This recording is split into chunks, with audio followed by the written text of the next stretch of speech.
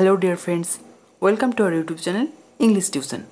আজকে আমরা class 7-এর lesson 1 the book of নেচারের ইউনিট 2 এর বেঙ্গলি মিনিংটা পড়ব। তাহলে শুরু করা যাক।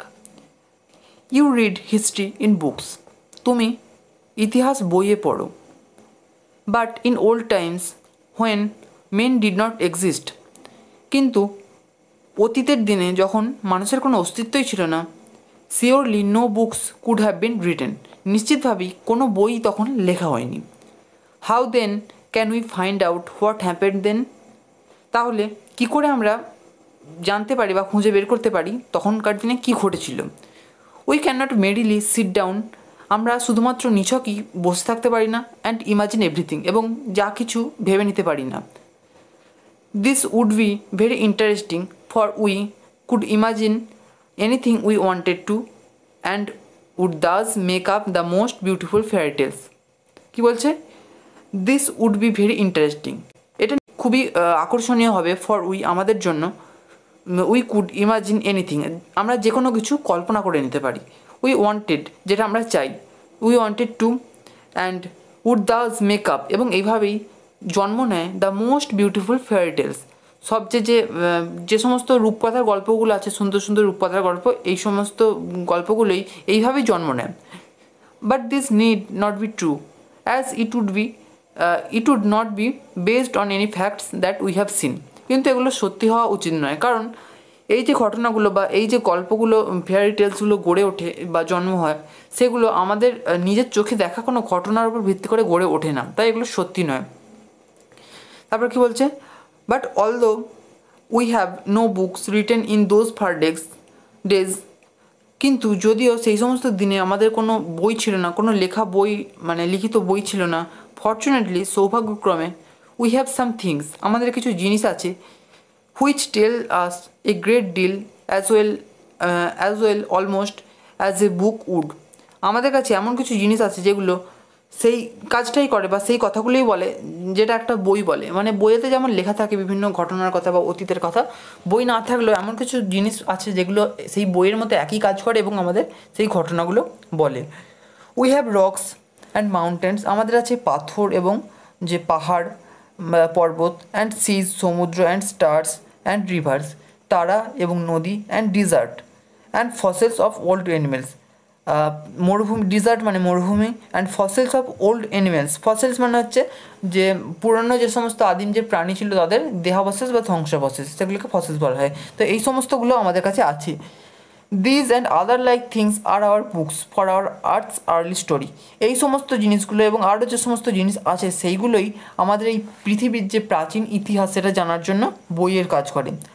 And the real way to understand this story, এবং প্রকৃত বা সত্যিকারের যে পথ টু আন্ডারস্ট্যান্ড দিস স্টোরি, এই গল্পটা বোঝানো, এই গল্প বলতে আমাদের যে পৃথিবীর প্রাচীনকালের যে ইতিহাস সেটা জানার জন্য, is not merely to read about it in other people's books but to go to the great book of nature itself, মানে বিভিন্ন মানুষ, বিভিন্ন যে শিক্ষানীতিবিদ বা পণ্ডিতগণ, বিভিন্ন রকমের যে স্কলার্স, তারা যে বিভিন্ন রকম বই লিখেছে আমাদের এই যে পৃথিবী সম্পর্কে, শুধুমাত্র সেই সমস্ত বইগুলি পড়াই যথেষ্ট নয়, আমাদেরকে এই যে বিরাট বিরাট যে বা মহান যে বই the book of nature itself, মানে প্রকৃতি নিজেই একটা বই, আমাদের সেই প্রকৃতির বইকেই পড়তে হবে।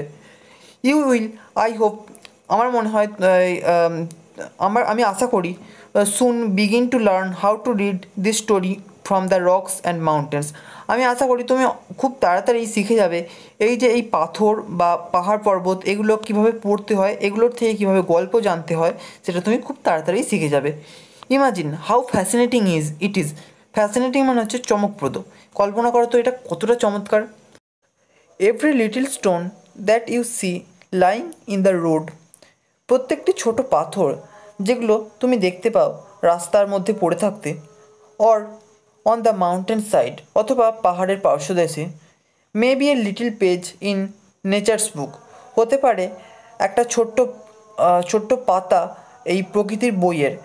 তোমরা জানো যে এই যে লেসনটির নাম দ্য বুক অফ নেচার, মানে প্রকৃতির বই, অর্থাৎ প্রকৃতি নিজেই একটা বই, সেই বইয়ের একটা ছোট্ট পাতা হচ্ছে এই ছোট্ট ছোট্ট স্টোন অর্থাৎ পাথরগুলো, ছোট্ট ছোট্ট পাথরগুলো প্রকৃতির সেই বইয়ের একটা পাতা। সেটা এখানে বলছে and may be able to tell you something if you only new how to read it, এবং এরা তোমাকে কিছু বলতে পারে যদি তুমি এগুলোকে পড়তে জানো। Two be able to read any language, Hindi or Urdu or English, Hindi, Urdu অথবা ইংরেজি যে কোনো ভাষা পড়তে গেলে you have to learn it's alphabet, তোমাকে সেই ভাষার যে বর্ণমালা সেটা আগে শিখতে হবে। So also you must learn, সুতরাং তুমি অবশ্যই শিখবে দ্য অ্যালফাবেট অফ নেচার, প্রকৃতির যে বর্ণমালা সেই বর্ণমালা তুমি অবশ্যই শিখবে। Before you can read her story in her books of stone and rock, তুমি এই প্রকৃতির বর্ণমালা শেখার পরেই প্রকৃতির যে বই অর্থাৎ ওই যে পাথর এবং যে শিলাখণ্ড সেগুলো পড়তে পারবে। ইভেন নাও, এমনকি এখন পারহ্যাপস সম্ভবত ইউ নো এ লিটিল, তুমি কিছুটা জানো হাউ টু রিড দিস, কী করে এইগুলি পড়তে হয়।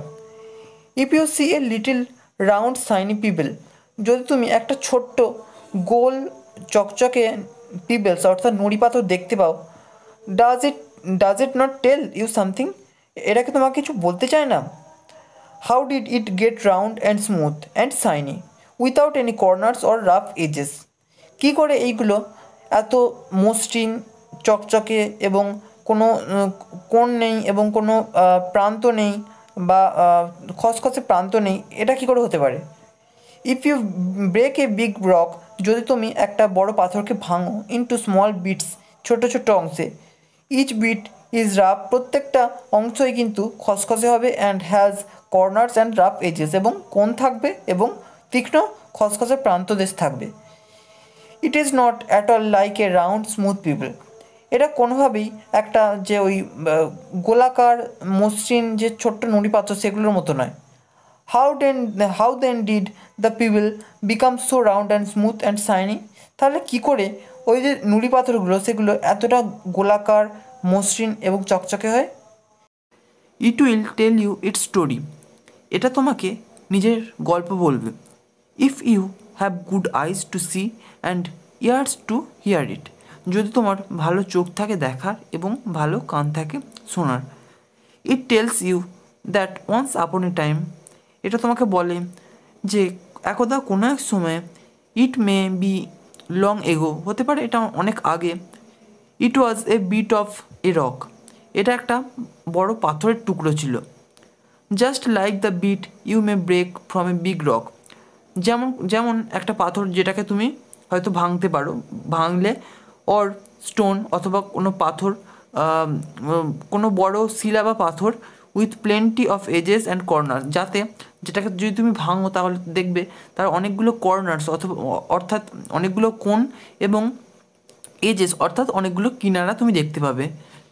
প্রবাবলি সম্ভবত ইট rested on some mountain side, হতে পারে এটা হয়তো কোনো পাহাড়ের পার্শ্বদেশে পড়েছিল।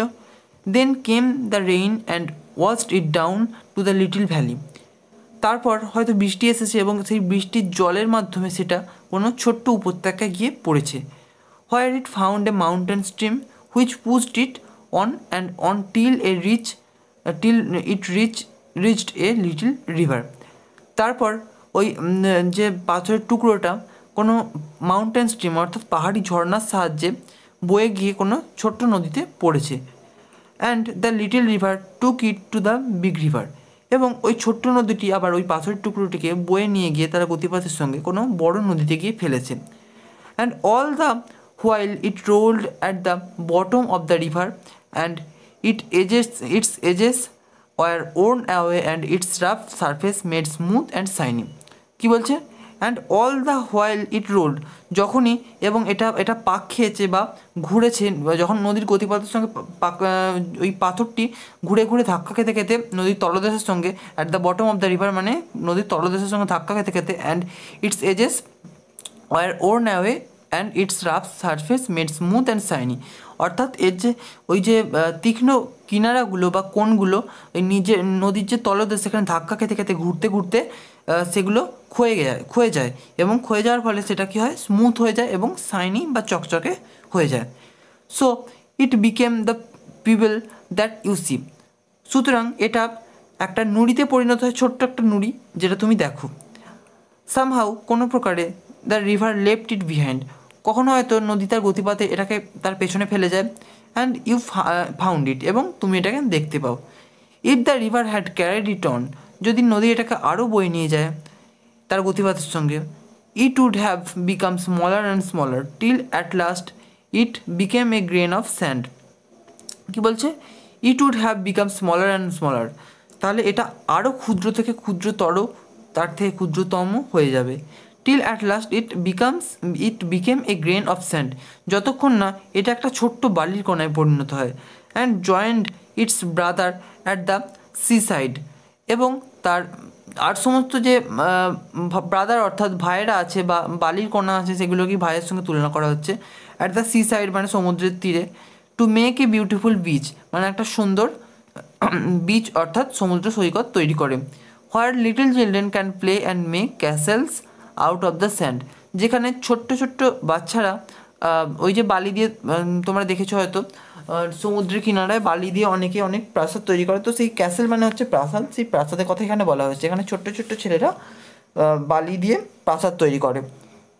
If a little people can tell you so much, যদি একটা ছোট্ট নুড়ি তোমাকে এত কিছু বলতে পারে, এতটা গল্প তোমাকে শোনাতে পারে, how much more could we learn, তাহলে কতটা বেশি আমরা জানতে পারবো from all the rocks and mountains and the many other things we see around us, বিভিন্ন যে পাথর এবং পাহাড় পর্বত এবং আরও অন্যান্য যে সমস্ত জিনিস, আরও অন্যান্য জিনিস বলতে প্রকৃতির বিভিন্ন জিনিসের কথা বলা হয়েছে।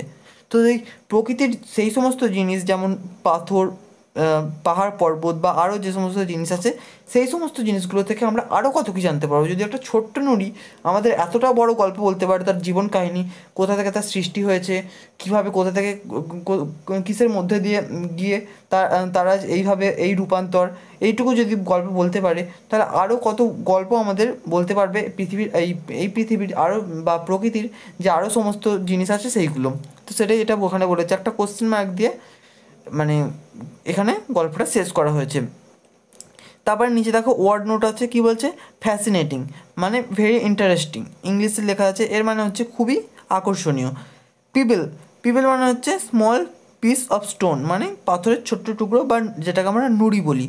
আর ক্যাসেলস মানে ফোর্টস বা মানে দুর্গ বা প্রাসাদ বলতে পারি। তাহলে এখানে আমাদের বেঙ্গলি মিনিং যে ইউনিট 2টা শেষ হচ্ছে। পরের ভিডিওতে আমরা এর অ্যাক্টিভিটিগুলো সলভ করব। তার আগে বলবো, তোমাদের যদি এই ভিডিওটি ভালো লেগে থাকে তাহলে অবশ্যই ভিডিওতে একটা লাইক করো, আমাদের কমেন্ট করে বলো আমার পড়ানোটা তোমাদের কেমন লাগে, এবং চ্যানেলটিকে অবশ্যই সাবস্ক্রাইব করে রেখো আমাদের আগামী ভিডিওগুলো পাওয়ার জন্য।